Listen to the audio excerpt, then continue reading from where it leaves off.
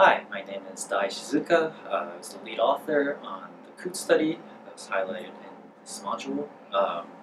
This study was conducted as part of my PhD dissertation, working with Dr. Bruce Lyon at UC Santa Cruz.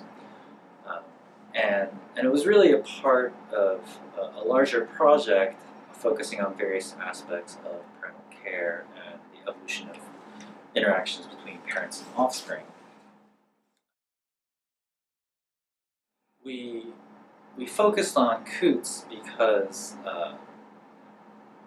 they have this very dramatic phase in their life history in early parental care where a lot of chicks die of starvation. Parents tend to favor certain chicks over others, and so a big part of the project focused on that. And we also knew that there was this interesting brood parasite story going on, but that wasn't our initial focus. Our focus started to shift towards this question about brood parasitism and whether parents could recognize their own chicks versus parasitic chicks through some combination of anecdotal observations and some failed experiments. So we knew from past studies that coots practice conspecific brood parasitism, laying eggs in each other's nests. But we didn't really think that coots would be able to tell apart their own chicks from parasite chicks because hosts of cuckoos and cowbirds and other specialist brood parasites don't seem to be able to do this. Now there are several cases where we know that they can, but at the time we really didn't know of any hosts really that could tell their own chicks from parasitic chicks. But as we were observing these coots, a couple of things started to pop out. One was we had our first definitive observation of infanticide during the early phase of this research. So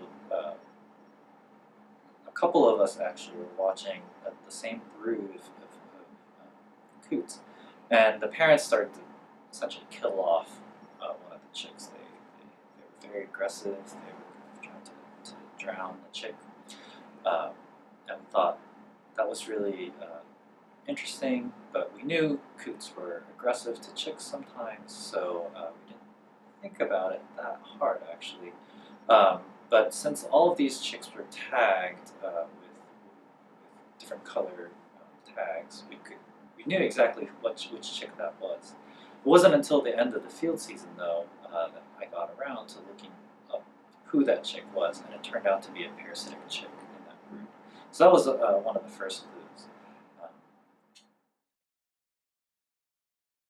There was another interesting case where a pair of coots adopted, or appeared to adopt, 3 of their neighbors' chicks. So 3 chicks in a neighboring territory swam over to this pair's territory, and the pair started to care for them as if they were their own. And again, I didn't know who those chicks were at the time, but at the end of the field season, as I was going through the records, I realized that the female in this focal pair had actually laid 4 parasitic eggs in their neighbor's nest, and one of them died, and 3 of the chicks actually just came back to their biological parents, perhaps because they were being rejected at their foster parents' territory, and their biological parents happened to be next-door neighbors. So those were really interesting cases that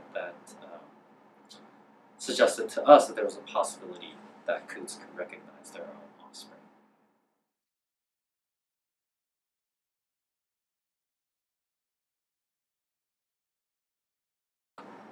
What we first set out to do, actually, is to conduct what I call a mixed brood experiment. The first iteration of which we just dumped chicks from different nests into the same nest. Chicks that hatched on the same day, put them together in the same nest. And the idea was that if hosts could tell apart their own chicks from parasites, they would favor the chicks, their biological offspring, and reject the other chicks. And we could not find any evidence that coots could tell the difference, that the coots would favor their own chicks over parasitic chicks. And that ran counter to these anecdotal observations that we were seeing, where we actually saw coots, for example, rejecting parasitic chicks. So we didn't give up then, and we just made us think harder about perhaps what kind of cues they might be using to differentiate between their own chicks and someone else's chicks. And so around the time we were thinking very hard about this, we had another anecdotal observation where in a pair of coots that we were monitoring started to feed the neighbor's chicks as if they were their own. So there was kind of another case of mistaken adoption. In this case, they started to feed their neighbor's chicks for a couple of days before their own eggs started to hatch. And once their own eggs started to hatch, they started to reject their own chicks. They started to kill them off. Eventually, they killed off all of their own chicks, actually, and left the territory. And so that anecdote inspired the hypothesis that we ended up testing, which is that perhaps the order in which they're exposed to chicks matter. So maybe in this case, they mistakenly adopted their neighbor's chicks, thought that those were the first chicks that hatched their own nest. And then the subsequent chicks that actually hatched at their nest, they considered parasites, right? Because they looked different than the first chicks they started to feed. And so that's how we came up with the study design to directly test that idea that the type of chicks they're exposed to on the first day of hatching really matters.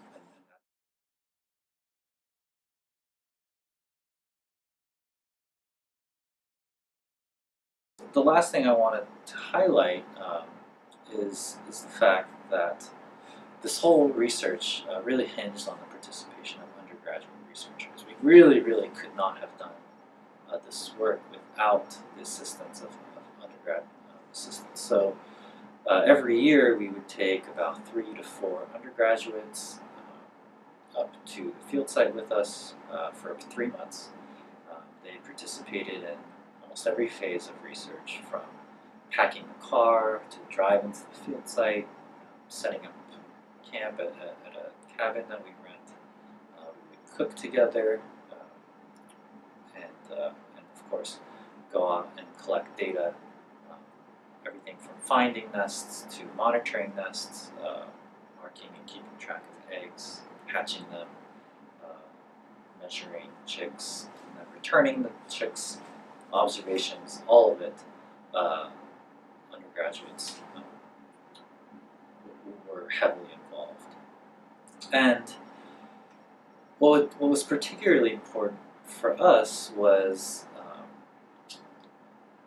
what were conversations that we would have, often over dinner or on car rides, about what we saw out there, and kind of cool things they saw. Not necessarily just about coots, but anything, any natural history we really enjoyed talking about. But the end result is that, as we're talking about these interesting observations, it starts, deepens our understanding of the natural history, and that was really key to designing this study. So all of these ideas about hatching patterns and anecdotal observations, only 1 or 2 people might have actually seen it, but they tell others, and now it opens our eyes to other possibilities, and that leads to more interesting observations.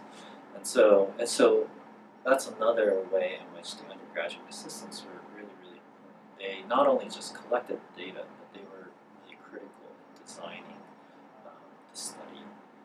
So So for those of you undergrads out there who are interested in research, I'd say participating in ongoing research is really, really important. I particularly think field experience is a really powerful way to learn about science because there's a lot of things that don't go smoothly, a lot of challenges that you have to overcome, a lot of creativity in how you collect data or design experiments. I think those are really important aspects of science that you don't necessarily learn in the classroom. So go out there and participate in research.